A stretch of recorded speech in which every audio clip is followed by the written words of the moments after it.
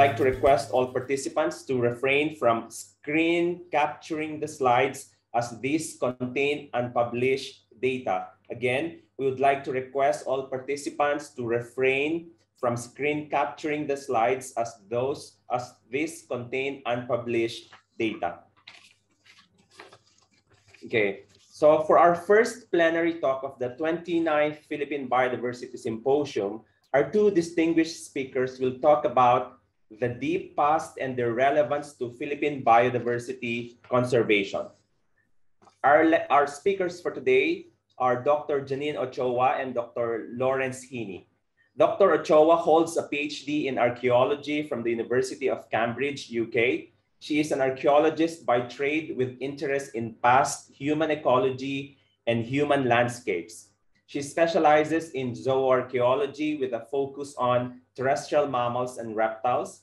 Janine is interested in investigating past systems of ecological knowledge, paleo-environments, biogeographic patterns, and island evolution in the Philippines and Southeast Asia.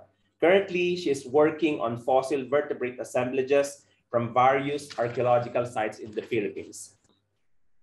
Dr. Lawrence R. Heaney, or Larry as we call him, began his career as a volunteer at the Smithsonian Institution's Museum of Natural History, attended the University of Minnesota, and worked at the Bell Museum of Natural History as an undergraduate, and received his PhD in systematics and ecology from the University of Kansas. He began conducting research in the Philippines in 1981 and has led teams of researchers, both foreign and local, to many remote areas where they have discovered dozens of previously unknown species of mammals, documented patterns of diversity along elevational and disturbance gradients, and inferred the historical processes that have led to the development of this highly distinctive fauna. He worked with Filipino colleagues to establish the Wildlife Conservation Society of the Philippines in 1992, now the Biodiversity Conservation Society of the Philippines. And Larry has been serving as emeritus member of the board of directors for this society. He's also a member of the International Biogeography Society. So let's welcome Janine and Larry. Okay. Magandang araw. Good day to everyone. I hope you can hear me. Larry and I are very pleased to be invited to this first plenary session of the 29th Annual Symposium of the BCSP. We are presenting this work on behalf of our colleagues and co-investigators, Dr. Mandy Mijares and Dr. Ame Garong. And Larry and I will take turns in this presentation. So it's actually my first time to attend the BCSP Symposium, so I'm very excited. And I guess it's one of the advantages of our setup here that we can join the symposium from wherever we are. Our aim in sharing our work on fossils, on mammal fossils, with the BCSP is that, of course, fossils provide us with historical records, and this allows us to better understand the modern living fauna. And of course, one of the main ways we learn about evolutionary and ecological history of organisms is through the fossil record. So in this talk, Larry and I will first provide a background on the vertebrate fossil research that's covering zooarchaeology, which is the discipline I come from, and then a bit on mammalian evolutionary patterns and biogeography in the Philippines, and then also a quick geological overview. We will then present some of the new fossil finds, and our focus will be on two islands on Luzon and Palawan. And then we'll talk a little bit about extinction records on these islands and give a summary and discussion. Yeah, so Larry is, I'm sure, well known to most of you. For my part, I got into this study of studying fossil vertebrates through archaeology, particularly the specialization called zooarchaeology, which is the study of animal remains from archaeological sites. Animal teeth and bones are some of the most commonly preserved archaeological remains. And so you find a lot of fossils and subfossils in archaeological sites. Now, because these animal remains are often accumulated by people because of hunting and consumption, archaeologists are also able to examine human and animal interactions in the past. Now, zooarchaeological data is also useful for conservation science. There is a field called applied zooarchaeology, actually, that really aims to contribute to conservation science. This is also why I'm very pleased to be speaking to an audience of conservationists, because we would like to share this kind of information that we hope is useful for you. So typically when I talk about fossil faunas, it's usually to an archaeology audience and anthropology audience. And I always have to justify, why do we have to study Philippine fossil faunas? But I think for this audience, you know quite well how fantastic and how unique and how amazing Philippine faunas are. However, we do know relatively little about the fossil history of the vertebrate fauna, the living vertebrate fauna. The global Holocene record actually indicates that these modern faunas are transformed faunas in the sense that they have been impacted by different human populations for thousands of years, well before what is sometimes called as the Anthropocene. But for Southeast Asia and the Philippines, relatively, we don't know much about the chronology and the timing and the nature of these interactions in the past. And so the paleozoological records are important or necessary to understand these natural, quote unquote, biogeographic patterns and biological processes prior to human colonization. And for Southeast Asia, we're not actually just talking about our species, Homo sapiens. As we will mention later on, there are other species of archaic humans that have been recently discovered in the islands of Southeast Asia. But first, a little more background on what we know about the mammal fauna of the archipelago, and I'm going to pass this on to Larry. Okay. So, hello to everyone. Delighted that you're able to join us. Some of this what I want to summarize now is just a little bit about the extremely unique nature of the Philippine mammal fauna. Certainly, it's not confined to mammals, but the mammals certainly are outstanding. And I'm going to talk about the non-flying mammals. So bats, of course, because they're able to fly, tend to have broader distributions, somewhat different patterns, but a lot of similarities, but it would add too much complexity to what we have time to talk about today. So non-flying native mammal species. So this is a map that shows the Philippines and its faunal regions. And I want to point out the astoundingly high levels of uniqueness to the faunas in the different parts of the Philippines. So up at the top, Greater Luzon Island, and we'll define that in just a moment. 93% of the species occur nowhere else in the world, not even anywhere else in the Philippines. 52 out of 56 species live nowhere else in the world. So the Philippines is marked by a series of faunal regions like that. Greater Mindoro, for example, 12 of the 16 species of native non-flying mammals there live nowhere else in the world, not even on the other islands in the Philippines. Down in the south, hopefully you can see that down there again, it's 92% of the species occur nowhere else in the world, not even elsewhere in the Philippines. So there's a level of geographic complexity here that's very, very important in understanding these overall and long-term distribution patterns. I want to point out also, while we're looking at this map, that often the sea channels that separate these faunal regions often are very, very narrow. So what this suggests is that, that these animals are not very good at swimming across sea channels. Occasionally, they may get lucky and ride on a log. It does happen because all of these islands that are volcanic in origin do have species of mammals on them, but clearly it's something that happens rarely. Well, we want to know, among other things, how rarely.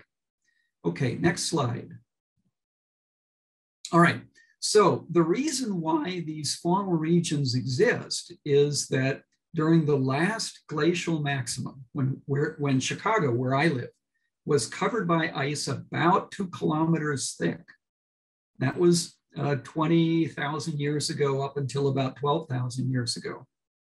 During that period of time, water that had been in the world oceans had evaporated and then fallen out as snow on the continents and had remained there. And as the continental snow gradually built up into glaciers, thick layers of ice covering the northern continents, sea level, since the seas were providing that moisture, sea level went down. Excuse me. So during the last glacial maximum, sea level dropped to about 120 meters below the present level. If you map that out, what you see on the right there is what the Philippines looked like about between 20,000 and 12,000 years ago. That's the pattern that forms the faunal regions that we see so clearly now.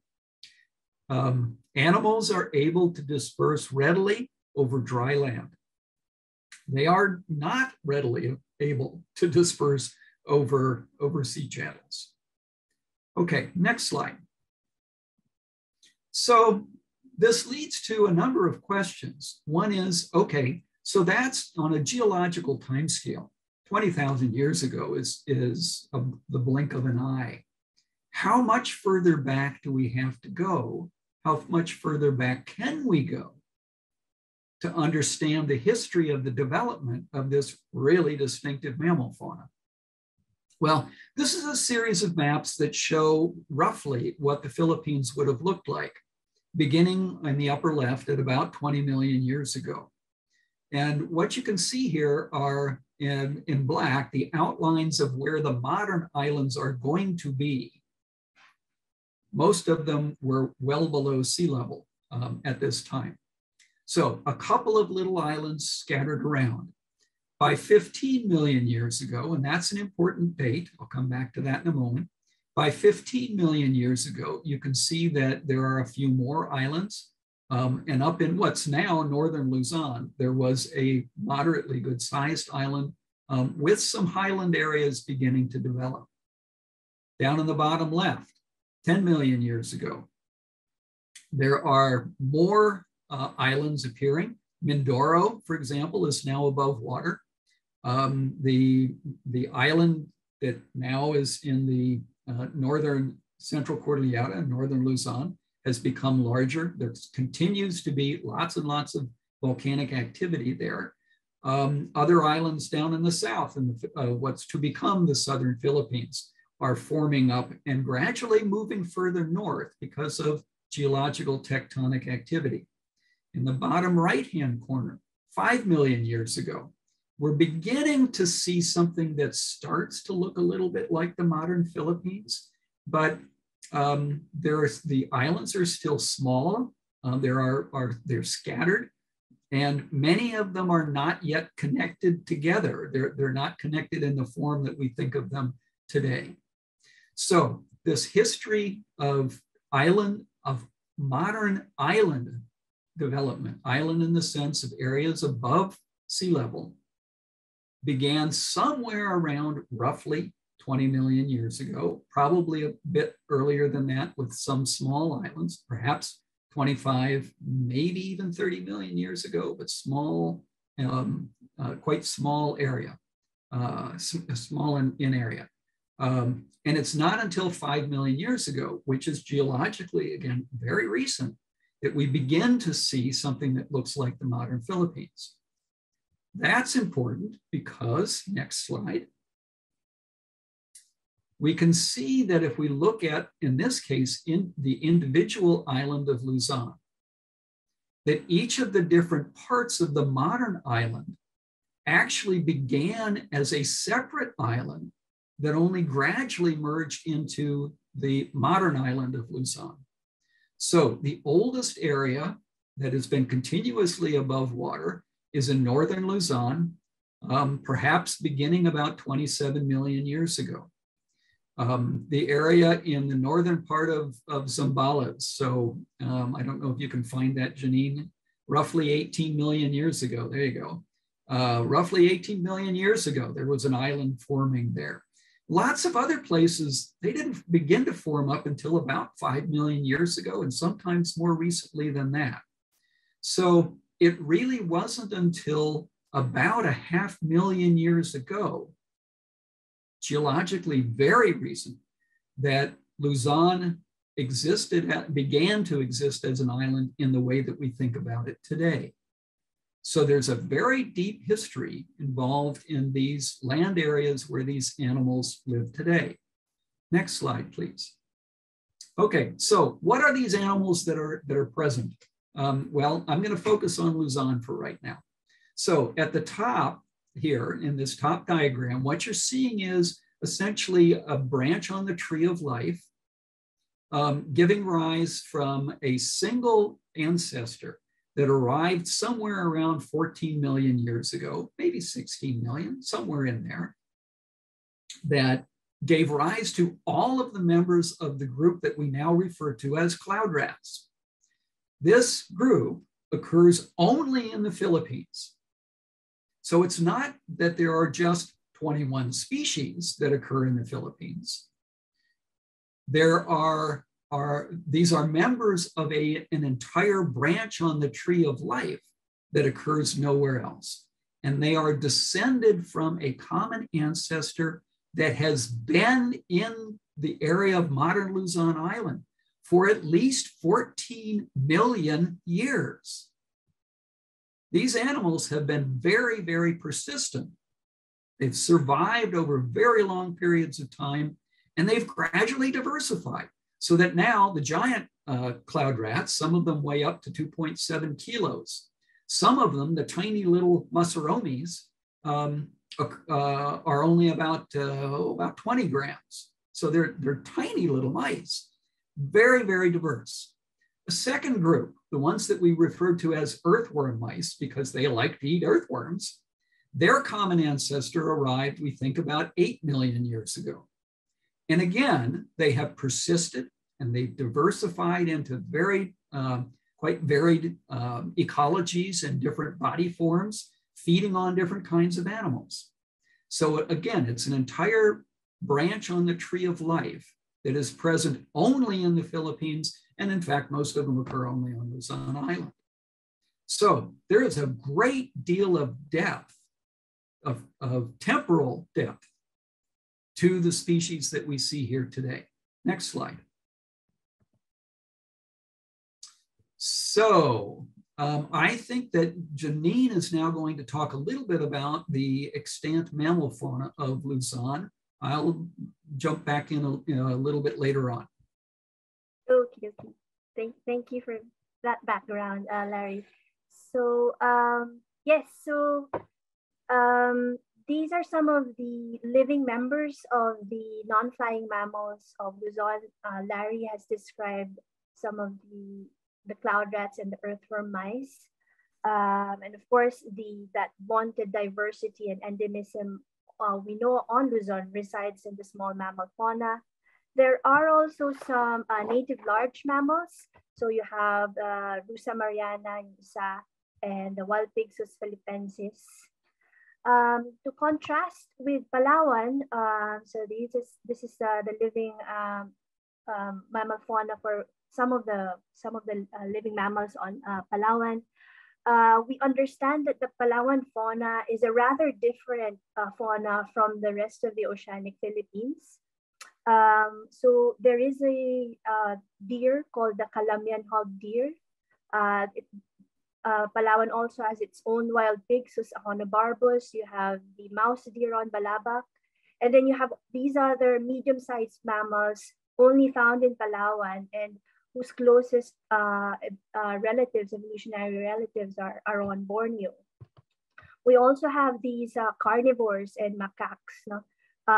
Also found in Palawan, and a subset of this is sometimes found in the oceanic Philippines, but now we think that these are non-native. So like yung mga musang and the macaque are likely non-native in the oceanic Philippines, but there is an argument that can be made for their native status on Palawan.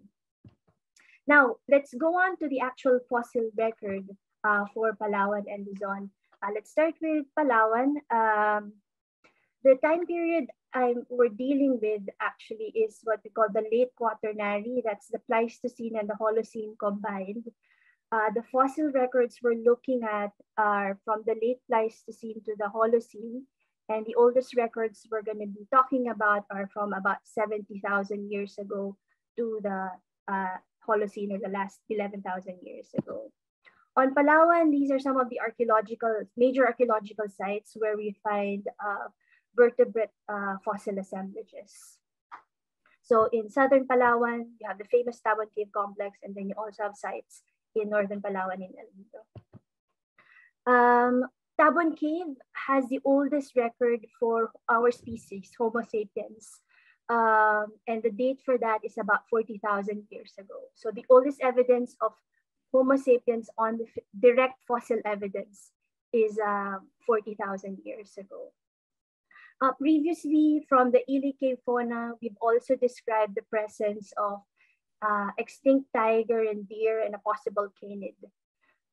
So that's the Ili Cave fauna. The oldest layers for that is dated to the Terminal Pleistocene, or about 14 to 16,000 years ago. So this is known, the fossil record for this. Tiger is actually so the fossil tiger was first described from Ili Cave. We have very few specimens of tiger, tatlo lang, no, from Ili Cave. So they're quite rare. We also describe so on the right are deer fossils naman. So we describe two different species of deer. What we're sharing to you today is new information from another site, a new site, not quite new actually. We re-excavated this site in 2016 with the National Museum and the University of the Philippines. So it's called Pilanduk Cave.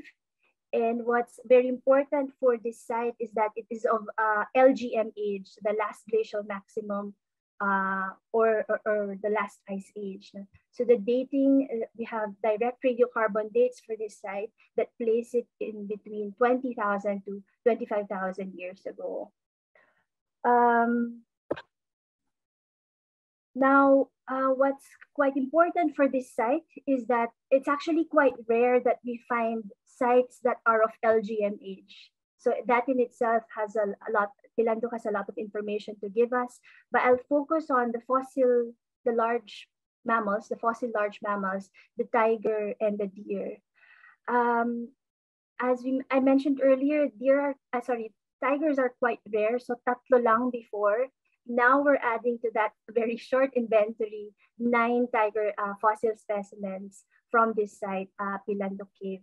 I just want to mention Pilanduk Cave is in Quezon Municipality. This is in southern Palawan. And this is a site that is within the ancestral domain of the indigenous Palawan community. So these are the tiger specimens that we are describing. So only 9 specimens. So this row here, just in a different view, but it's the same specimens, and then 2 complete specimens here. The morphology and the measurements of the Pilanduk tigers. So these are pantherines. These are large felids. So pantherines If we look at the morphology of these large pantherines from Pilanduk Cave, the morphology and the measurements fall really with Panthera tigris, yung tiger, rather than the leopard, which is a smaller, much smaller pantherine. Now, we also have new specimens, new records of deer fossils from this site, Pilanduk. And the story of the deer is actually important also for the story of the tiger, because presumably the deer were the main prey species of the tiger. Now, as we mentioned, and as you probably know, mayroong hog deer sa Calamianes, but not presently living on Palawan itself. No? What we know from the fossil record is that actually this hog deer was also once present on Palawan, the main Palawan Island. But not only that, there was another species as well belonging to a different genus, the genus Rusa, and this is the genus where the sambar deer and the other Philippine deer, like Rusa mariana, that's where they belong to. During the LGM, by the way, ito yung Greater Palawan, wherein when the sea levels are low, the Calamianes, Cuyo, Balabac are joined to the main island of Palawan to form one entire landmass, which we typically label as Greater Palawan. So those are sort of some of the new discoveries from Pilanduk Cave. So these large mammals of LGM age or from the last ice age. Now moving on to Luzon, this is a new reconstruction which Velizar Semyonovsky and Larry have been working on. So these fantastic reconstruction. And this version is actually updated to reflect the latest fossil discoveries on Luzon. Luzon has a much older record for Pleistocene mammals compared to Palawan. If we zoom into this panorama, we have the deer still living. We have different kind of pig, a giant pig, Celebocorus. We have Bubalus, which is a large bovid that is related to the living tamarao. We have a rhino, which has a new name, Nesorhinus philippinensis.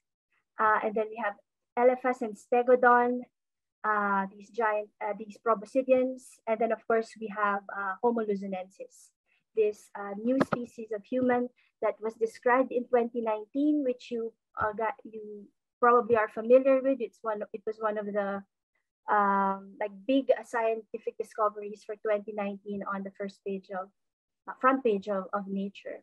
So that's Homo luzonensis. The dating for this is minimum 67,000 years ago, but actually that's not the oldest. Hindi ito yung pinakamatandang evidence for human or hominin presence. We do have evidence for hominin activity in the Philippines during the Middle Pleistocene in the form of stone tools and rhinoceros bones that have evidence of hominin butchery. Now, so Homo luzonensis is of course discovered from Callao Cave in northeastern Luzon in the Cagayan province.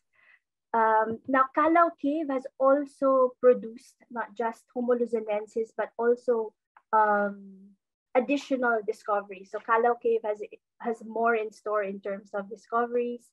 So in the same cave where we find Homo luzonensis, we also find small mammal fossils. Earlier this year, we published this work on the discovery of 3 new extinct species of cloud rats. Depicted here in the front page of the Journal of Mammalogy is the artist's reconstruction of these 3 cloud rats, 2 giant ones and a medium-sized one. And this reconstruction is by Velizar also. So here's Callao Cave Complex in northeastern Luzon. we find fossils actually not just in Callao Cave itself, but actually there are many other caves in that limestone formation. So a total of 5 caves where we describe these cloud rat fossils from. And in this work, we're just only actually focusing on the cloud rats. No, ibang story pa yung the other murids. In particular, so with the 5 genera of the cloud rats or the Phloeomyini, we describe 3 new species, 1 each from the genus Batomys, Carpomys, and Crateromys. So I'll just describe quickly each of them. No? Let's start with the largest ones, yung pinakamalaki or dakal. So Carpomys dakal is a giant cloud rat. No? The holotype is presented here. It's from Minori Cave, dated to early mid-Holocene subfossil ito. So what we did for the analysis of these species, mainly we had dental and mandibular material. So we compared the morphology of the teeth of the fossils with the teeth of yung known living relatives. So in this case, the fossil Carpomys dakal compared with Carpomys phleurus, and then yung closely related genus Moseromys. Now, our reconstruction for Carpomys, just to give you an idea, this is really a large species compared doon sa extant na Carpomys. So this is Carpomys melanurus and Carpomys phleurus.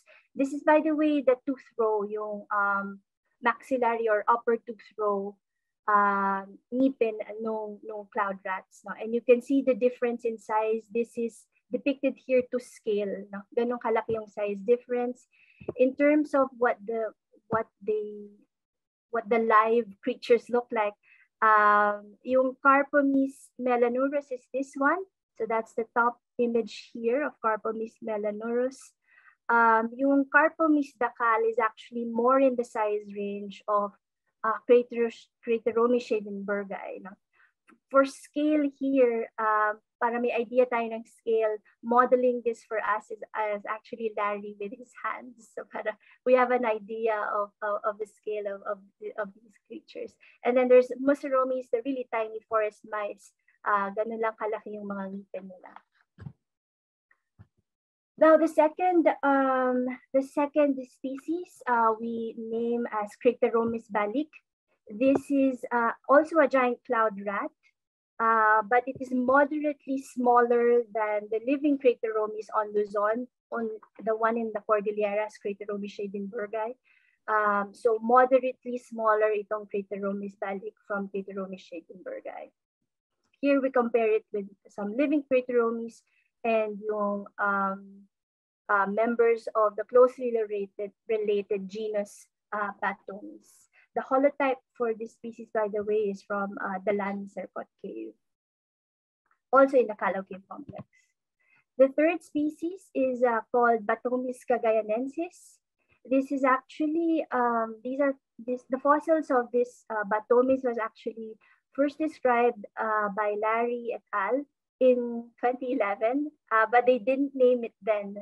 So in this new paper, we name it as Batomys cagayanensis. This particular cloud rat is larger than the known living Batomys currently on Luzon. It was only actually found in the same layer where we find Homo luzonensis. So this is an image of the stratigraphy of Callao Cave. So Batomys cagayanensis is only found there. But the 2 other giant cloud rats are also found in this layer, but they're also found in younger layers up to, so from 67,000 years ago, we find specimens of the 2 giant cloud rats even in the Holocene, possibly as young as 2,000 years ago or even younger than that. Maybe I'll skip this bit and just go to the bits about extinction. So these species that we described, the tiger, the deer, these three cloud rats are currently extinct. And so we asked the question why they became extinct. The other megafauna, the Middle Pleistocene megafauna, are also extinct, but we don't actually have data on why they became extinct, when they became extinct and why. But for the tiger, for instance, on Palawan, we have data to suggest that it's the climatic and environmental changes during the Pleistocene Holocene transition that was probably the major driver of extinction. Wherein Greater Palawan was broken up into islands again. In the LGM during the Last Glacial Maximum, the lowland habitats for Palawan is actually quite different from the present day. So savanna habitats expanded during the LGM, whereas into the transition to the Holocene, you see closed rainforest expanding. So these change in vegetation, in environment, the inundation of a large part of Palawan led to great habitat loss for the deer and for the tiger. So this is just data na showing yung savanna environments for not actually just Palawan, but for a large this savanna corridor for the Sunda Shelf. I'll just skip this bit. On Luzon, it's a different story for the extinction of the cloud rats on Luzon, whereas on Palawan, the tigers were greatly affected by climatic environmental change. These cloud rats actually survived these changes in the last 67,000 years. But the two giant cloud rats, they disappear in the late Holocene. And it's around this time that we see various anthropogenic modifications by Homo sapiens, our species, from around 4,000 to 2,000 years ago. This coincides with the introduction of non-native species. So this is around the time also that the two giant cloud rats, Carpomys and Crateromys, disappeared. So there is a case to be made that there's human impacts involved in the extinction of the two giant cloud rats. So in summary, we showed some of these new fossil discoveries, primarily from the late Pleistocene, in the LGM of Palawan, and the late Pleistocene of Luzon, from Callao Cave. We see that there are different trajectories to the Holocene extinctions. And I think let's go to this bit, and I'll transfer you. I'll give back the floor to Larry. Okay. All right. So we've used up most of our time. I'm going to keep this pretty brief. I just want to emphasize a couple of points from all of this. The first is that I'm just blown away that we're finally learning something about the fossil history of this fantastic mammalian diversity in the Philippines. We've had molecular data that imply that a lot of the ancestors of a lot of these animals arrived in the Philippines a long, long, long time ago, but we haven't actually had any fossil evidence for that. Now the door is open. We are beginning to actually have hard data about what has gone on with these endemic faunas in the past. It's clear that this diversity has developed over the course of many millions of years, tens of millions of years. And I would suggest that we should all really be thinking about conservation issues in that context.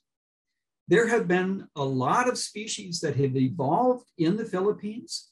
There has been there's clear evidence of persistence of species and higher level units, entire branches on the tree of life. For millions of years, they have persisted. So we don't see evidence of very high rates of extinction and recolonization. In fact, it looks as though colonization from the Asian mainland it takes place, and it's terribly important, but it's really rare. Persistence has typified the mammal fauna as certainly at least as much, and it seems at this point more than extinction has. That's important. We need data that allow us to document exactly how that's worked out. Second thing, as Janine indicated, that during the last, say, 50,000 years, so modern times, the most recent ice age and the period of time prior to the ice age, the interglacial, Philippine climate has shifted really dramatically. We see that very clearly on Palawan, where it looks as though the vegetation that today and the climate is generally wet and warm. During the last glacial maximum, the climate was considerably drier and somewhat cooler than it is today. Some of these animals, all of the animals that we see in the Philippines today that are native, survived those climatic changes. That tells us something very important. We need to look at hard data to understand what the effect of future climatic changes might be. We shouldn't simply assume that a major climatic change is going to result in massive extinction all by itself, all because of itself, because we've got evidence that species, many species, survived a massive change only about 20,000 years ago. Next thing, I've for a long time thought that humans had been present in most of the Philippines for not any more than about 20 or 25,000 years. So relatively brief period of time, with much of it over the, much of the human population existing only for the last 4,000 years or so. Well, we now know that humans have been present, at least at times, in the Philippines for over 700,000 years. During that time, again, a great many mammal species have persisted. So we need to think very carefully, and we need to gather data about what the impact of human presence has been on the Philippine fauna. Now, in the case of these giant cloud rats, we do see evidence, what seems to be likely evidence of human involvement in extinction of at least 2 species of cloud rats. So I'm not suggesting that humans haven't caused extinction, and perhaps are not certainly not suggesting that it's not going on right now. What I do mean to suggest is that the impact of human presence and human activities depends a great deal on the circumstances. And that with the beginning now of information about what's gone on in the past, we can begin to understand when humans have been involved in causing extinction, and perhaps figure out more about exactly what it is what went on. 4,000 years ago is when there were massive changes in culture, new cultural practices coming into the Philippines, and the importation of, for example, probably domestic pigs and domestic dogs. Perhaps that is when the exotic carnivores, the Vivera and Paradoxurus came in. Monkeys, perhaps about 4,000 years ago. What impact did they have? How did that work? We can now begin to understand those things. And I find that to be just tremendously exciting. Again, we're seeing now the beginnings of a long-term time temporal context for understanding the origin of Philippine biodiversity and the threats that we see to that biodiversity today. And that's all that I have to say about that. Oh, except to say that, and Janine, you can chip in here too, the work that we've been talking about is based on research efforts by a lot of people over a very long period of time from many, many institutions. This is just a relatively brief list. We are profoundly grateful to all of those people and to those institutions. Janine, you want to add anything there? I think we could end with that. I just thank you to the organizers, to you, Larry. Thank you for the audience for your attention. Okay. Okay. Are we done? So thank you very much, Larry and Janine, for the wonderful presentation. We proceed immediately to the Q&A. I have several here now. This is from Aldrich Joshua Reyes. He says, good morning and / good evening to Larry, who is in the US, by the way. My name is Aldrich Reyes, a second-year BS Biology student of the University of Nueva Cáceres. I think this is in Naga. My question is, I think this is technical. How well preserved are the fossil specimens found in the Philippines, given that the condition to preserve fossils here are not favorable? Let me answer that question. True, in the tropics, preservation of organisms is not as good as, for instance, in colder regions. It's quite variable, the preservation in the tropics. So caves, for instance, they're good places that preserve fossils relatively well. And so you see that there's a lot of vertebrate assemblages actually coming from caves, apart from the fact that humans actually bring these animals into caves. We have less evidence for what we call open sites. But for instance, like in the Cagayan Valley, so the Cagayan Valley is very well known for the megafauna finds, where you find rhinoceros, stegodon, elephas, etc. But it's one of the few places where we find them. So yeah, it is quite variable, and yung preservation of fossil vertebrates. Okay. Something that you want to add, Larry? I guess only that there are a lot of caves in the Philippines, an awful lot, and most of them have not been excavated. And there are a lot of volcanic ash deposits, an awful lot. And some of those are places where fossils will have been preserved.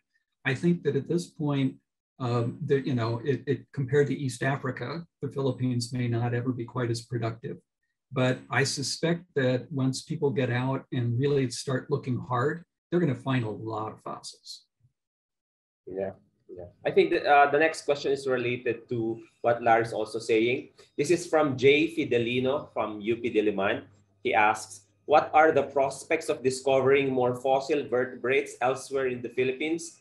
And where would you and other archaeologists or maybe / mammalogists be looking for them? Also curious about the possibility of finding bird and plant fossils here. Thank you for the great talk. Janine, why don't you go first on that? Actually, we just have to survey. There's just not a lot of people doing the survey. So we do have paleontologists, so not just archaeologists, but paleontologists, particularly those dealing with fossil records that are millions of years old. We just have to have more paleontologists and archaeologists to survey and look for them. It's a matter of finding kind of the right geological strata and the kind of archaeological traces to find these fossils. I forget the other bits of the question. So maybe Larry has something to add. Yeah, no, the other question, he is curious about the possibility of finding bird and plant fossils also. Larry? Because they don't preserve very well. They have more fragile skeletons than mammals, unfortunately. So one thing that I would add to that is that in cold climate regions, pollen is often found in the deposits at the bottom of lakes. In the tropics, that's less common because the lakes are warm and the pollen tends to decompose. However, there are quite a few lakes in the Philippines at high elevation, quite a few. And I've seen a number of them that look to me as though there's got to be lots and lots and lots of layers of sediment at the bottom of those lakes. And it gets cold at night in those places.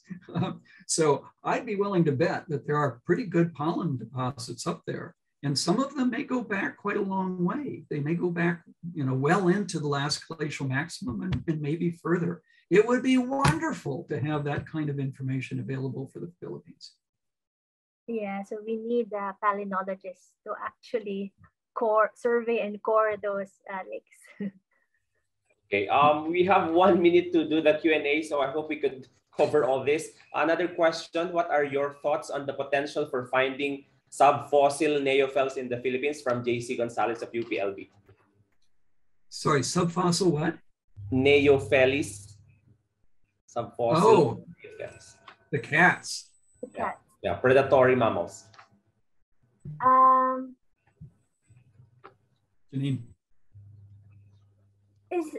Well, for subfossils for Holocene, there's good potential for these sort of medium-sized carnivores. But for Neophylis itself, I don't know that there are any records of that. But we do have a lot of Holocene age sites. Yes, I don't know, Larry, if you could add that. So there are a lot more caves on Palawan, and that's certainly one of the more likely places to go looking for some of the other cats. They're just, as Janine said, there just are not very many people doing this kind of work. There are lots of opportunities. Okay. I'll entertain one more question. So I'm sorry, guys, if I cannot read all your questions. I'll just select one more. Are there possibilities that these mammals are found in multiple faunal regions, especially in,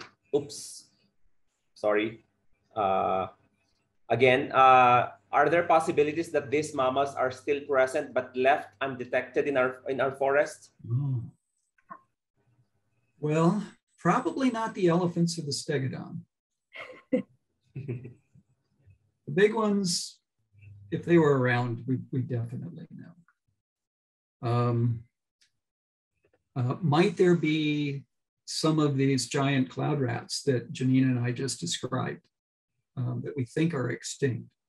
Might they be hiding somewhere in the Philippines? I suppose so. Certainly, there are many parts of the Philippines where there have been no mammal surveys done. And there is definitely need for much more field work. My guess is that it is more likely to make brand new dramatic finds in Mindanao, greater Mindanao overall, than on Luzon, simply because there have been many more people who have done research on Luzon, both with living species of mammals and with, well, particularly the archaeological record. So maybe get out there, do the field work, find out. I'm too old. You guys have got to do it. Yeah. Janine, you want to say one last word? No, nothing to add. Okay, so with that, thank you. Let's again, maybe we clap our hands for Larry and Janine for a wonderful talk. If you still have questions after this, you can post them in the lobby, and then we'll forward this to the speakers, and hopefully in one of the sessions they can answer you. Okay, so thank you, Larry and Janine.